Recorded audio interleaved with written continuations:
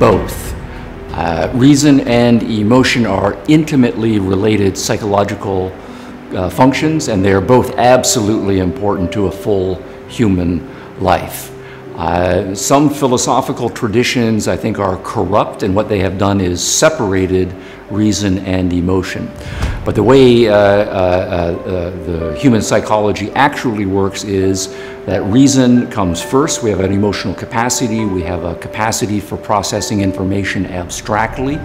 But we make decisions about what's important and what is true. And on the basis of that, we program our own emotional capacity. So, for example, if I come to believe, just to take an example, that say the death penalty or capital punishment is good and moral, that there are very bad human beings out there who have done terrible things, and the justice system properly should execute those people. So if I come to believe that, then what's going to happen when a very bad criminal is caught and found guilty and executed is good. I will feel a positive emotion. That was the right thing to do.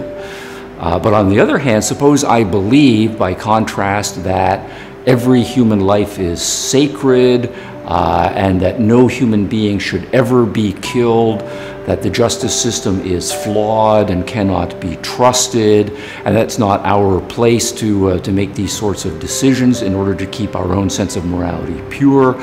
Suppose I believe all of those things, then what will happen is when I hear that the justice system has caught someone, even if I think that's a bad person, and has executed that person, then I will feel anger and revulsion. Now, the point then is going to be that in both cases, the strong emotions that you feel result from the previous intellectual beliefs that you have come to acquire. And so, but both are also important. It is important to think and to come to important beliefs about matters of justice and other things. And the natural thing for human beings is to have strong emotions on the basis of that. And I think it's important, partly it's that, having strong emotions is a way of enjoying life. It's also a way of having your mind programmed in a way so if there are dangers out there or negative things out there that you are picking up on, your emotions will be a clue that there's something dangerous or worrisome to worry about.